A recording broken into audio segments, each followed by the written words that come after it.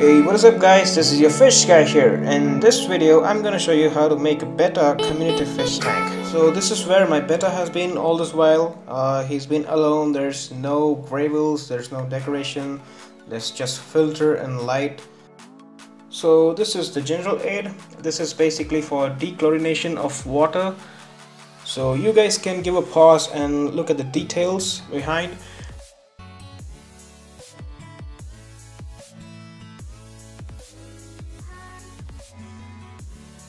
We also have the blue liquid.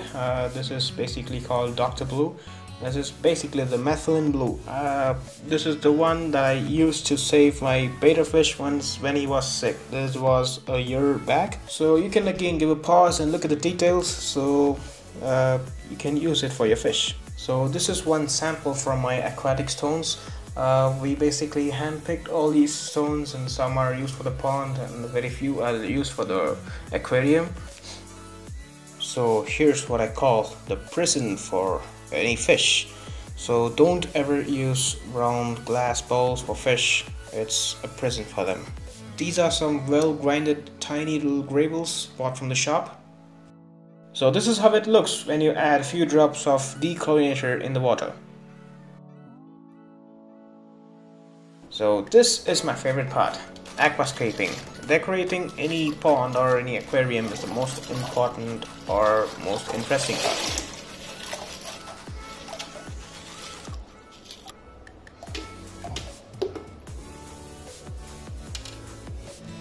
So I've also got a bunch of colorful rocks, so I've handpicked just blue and green of it. So well, just customize however you like. I'm adding those bigger rocks just to give an attractive look.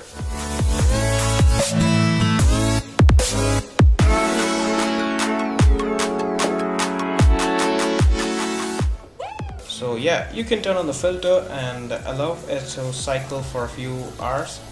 Basically this water is cycled, so a few hours is enough for me.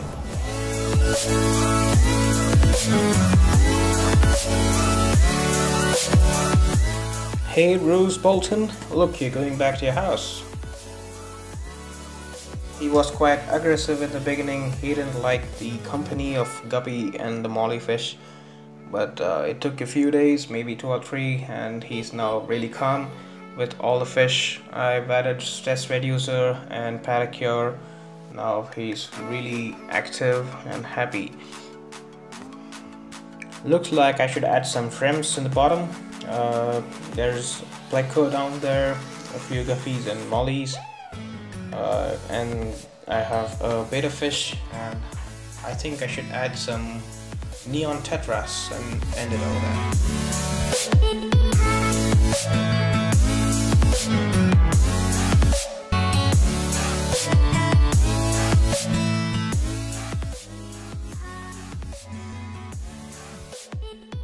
So here's a clip of me feeding the fish. So the betta basically doesn't attack any of the fish while having their food. You need to train your betta a little bit to be comfortable with all the other fish.